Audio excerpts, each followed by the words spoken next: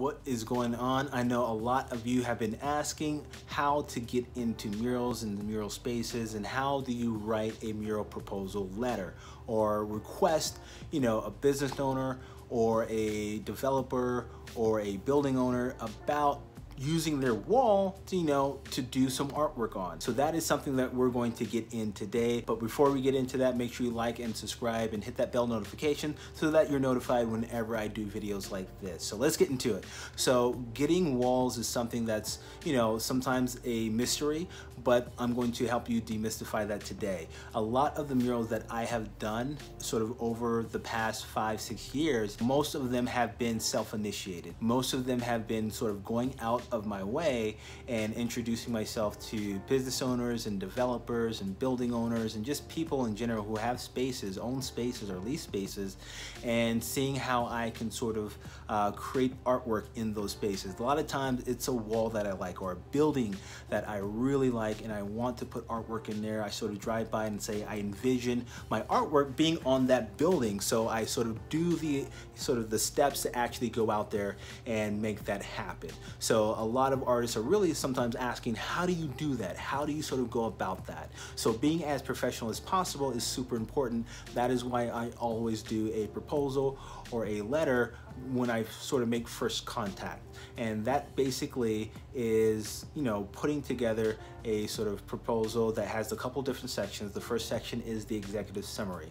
And the executive summary is basically letting that individual know, why are you contacting them? And it has those burning questions, the who, what, when, where, and why, and how. So who's contacting them, or who will be on the project with you, sort of creating your art? What is this project about? What is your mural about? What is your style about? Things like that. When do you plan to sort of actually activate the installation, or when do you plan to finish? All those wins. Where on their space or where on their wall do you want to actually do the mural? Why do you want to do this? Why do you think it will add value to their space? Why do you want to even just like send that proposal? How do you plan to sort of get this thing done in terms of just like some budgets, or logistically, how do you plan to get it done? Answering those questions doesn't have to be in those orders, but you want to make sure you sort of hit on that in different points. So that section is going to be 1 to 2 paragraphs. You have to understand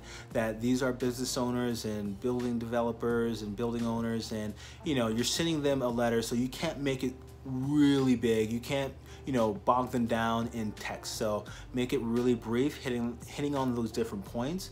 1 to 2 paragraphs is all you need so that they can get the point. And then usually I'll have a mock-up, because after I sort of tell them what I want from them or what I want to do, I always have a mock-up so that they can envision it themselves. Because one thing you really have to learn is how to get this abstract idea that you have in your head for their space. How do you communicate that to someone? So the best way to do that is with a mock-up.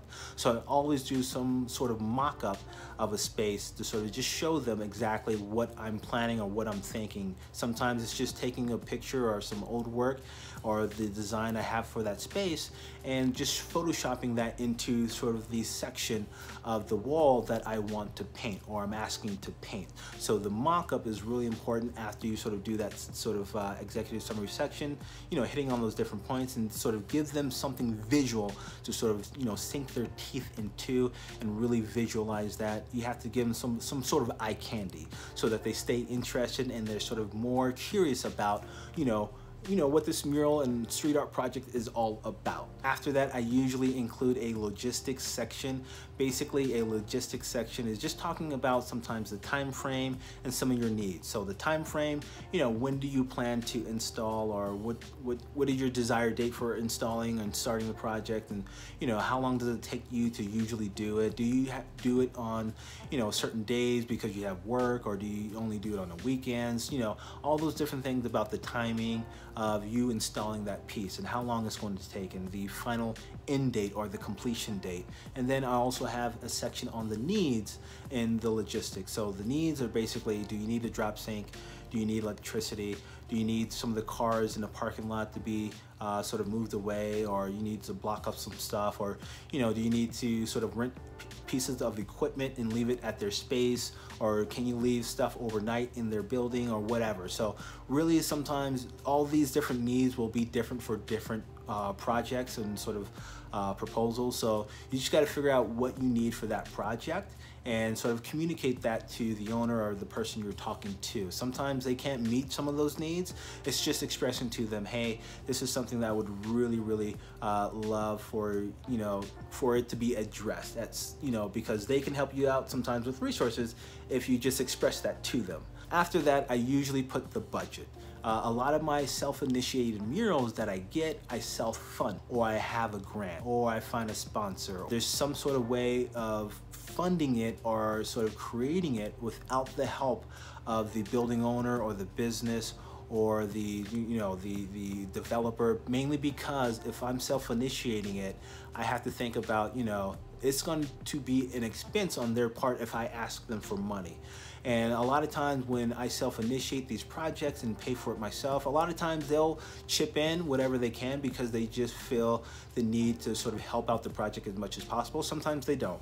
But the thing is, you're finding out a way to get them to say yes.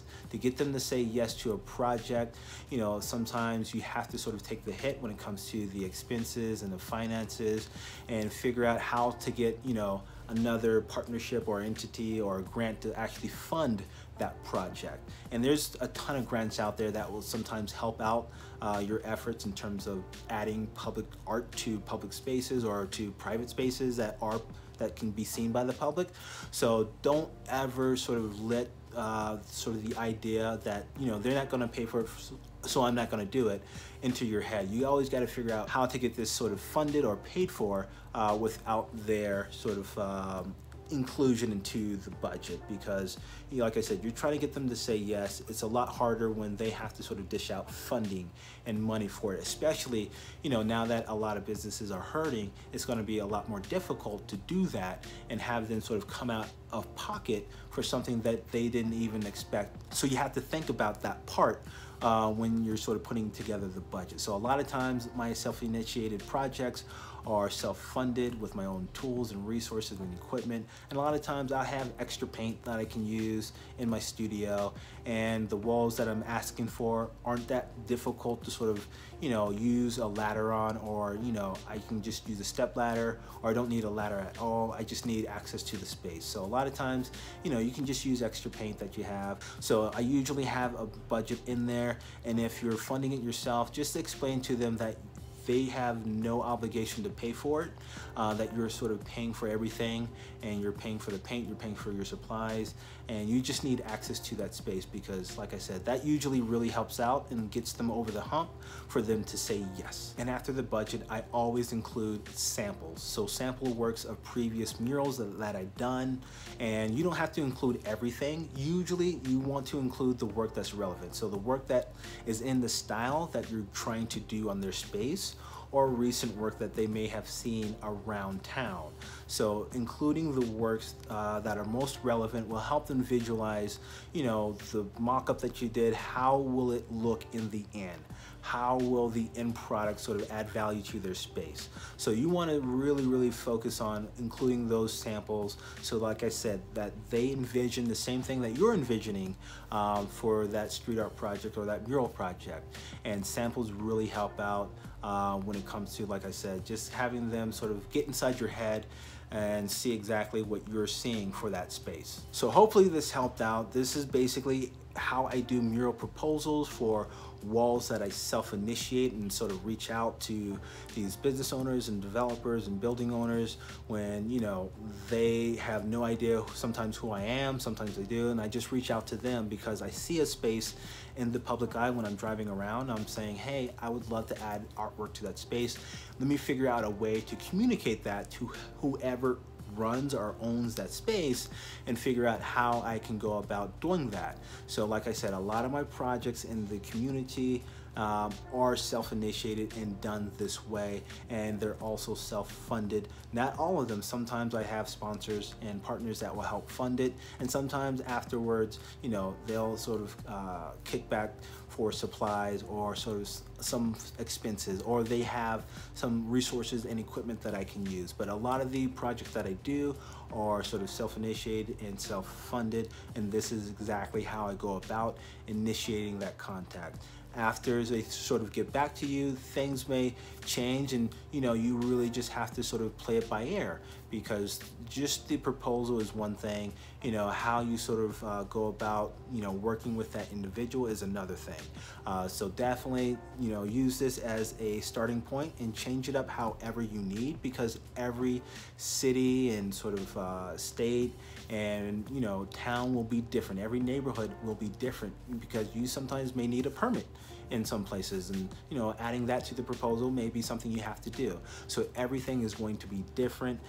Basically use this as a template and go about sort of making that first initial step, and as you go on, it will become easier. And understand you're not going to get a yes every time.